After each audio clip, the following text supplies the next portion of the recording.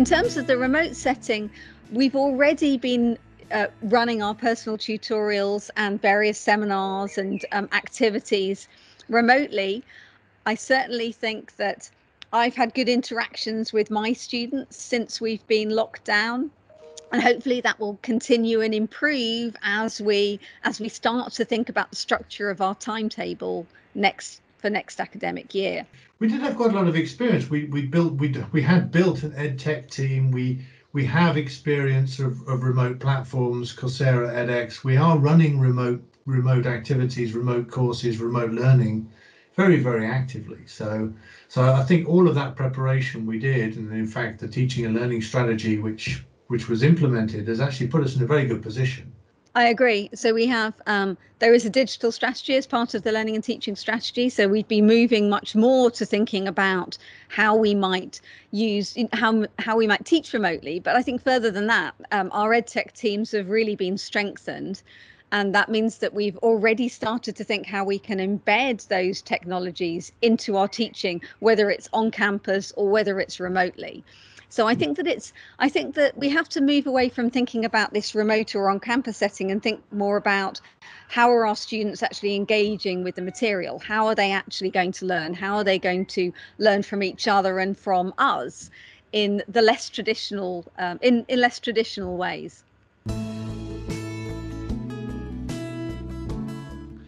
So one natural question is that, and in fact I'm sure students and staff have this, as indeed we all do, is how are we going to manage labs? The physical hands-on, the activity of standing at the lab bench.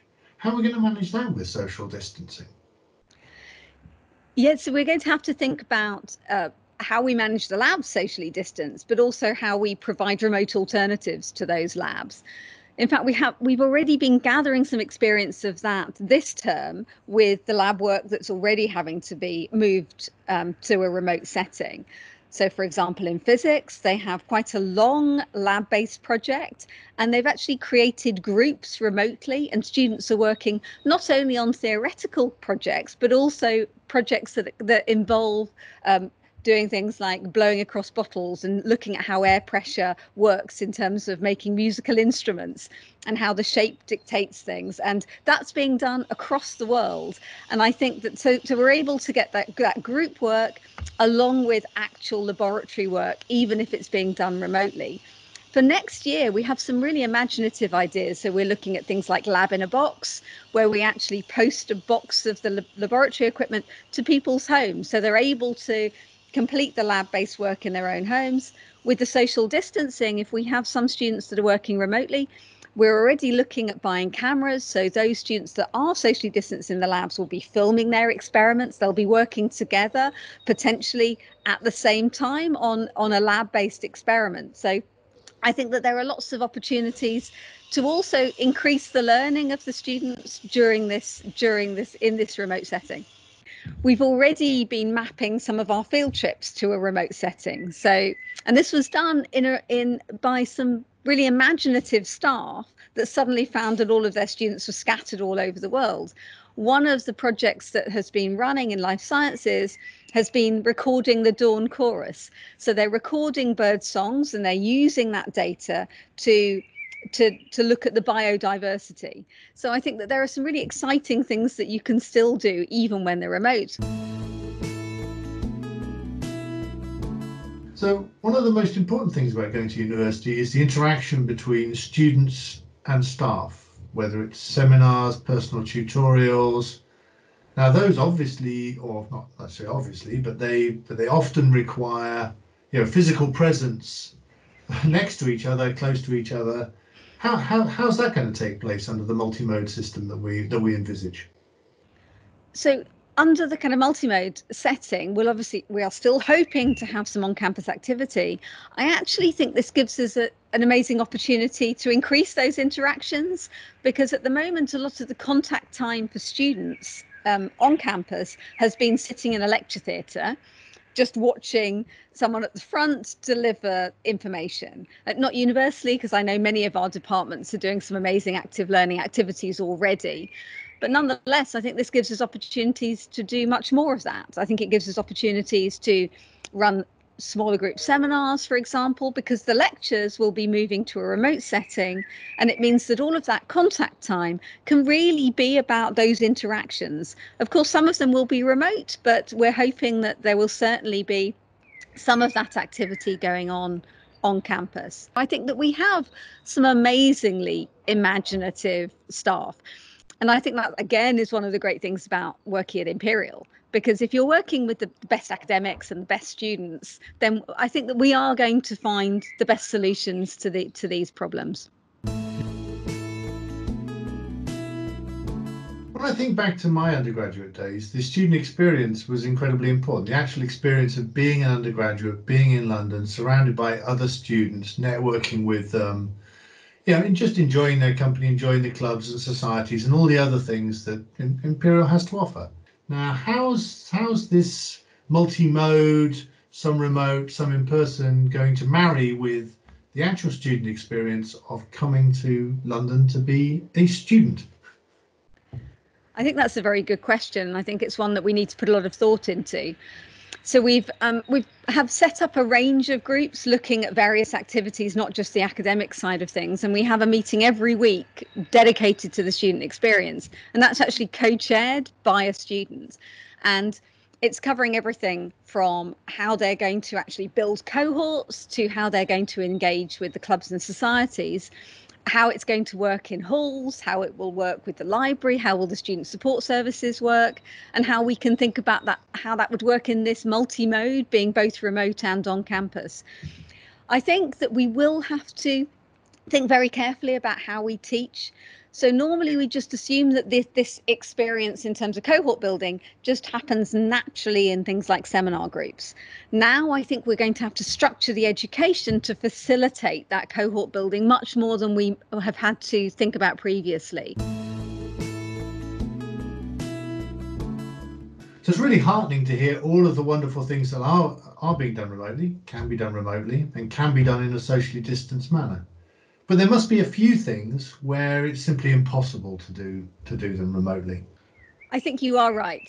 Obviously, there are some lab-based experiences which require technical equipment that people just cannot have in the homes, be that for kind of safety issues or just the expense, for example. And in those cases, we're having to look at our timetables very carefully and move those activities to later in the year or to more flexible situations when we will be able to run them with all of our students back on campus. I think that it's really important that we make sure that we meet all of the kind of requirements and the learning outcomes of our degrees, and particularly with regard to things like accreditation.